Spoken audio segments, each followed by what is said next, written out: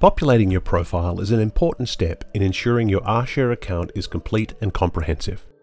The more information you can provide to users, the better, particularly as you add your research to give a complete view of your interests and background. In the drop-down menu at the top right-hand side of your RShare page, select Profile.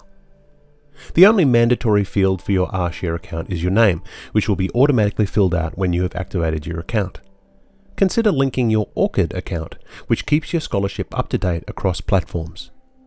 Adding your job title, field of interest, and location gives further context to the work that you're doing. Similarly, a profile picture boosts your visibility and offers users a personalized connection to your work. Tagging categories for your research and teaching interests is an excellent way to broaden your search network.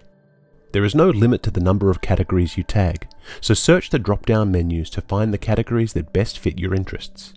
While you cannot create a new category yourself, you should find enough general terms to meet your needs. By adding your social media presence to your profile, including Facebook, Twitter, and LinkedIn, you increase your chances of connecting with like-minded researchers. Similarly, a personalized biography gives further context to interested readers. You likely have a biography on your faculty page, so feel free to copy and paste the content that best describes you.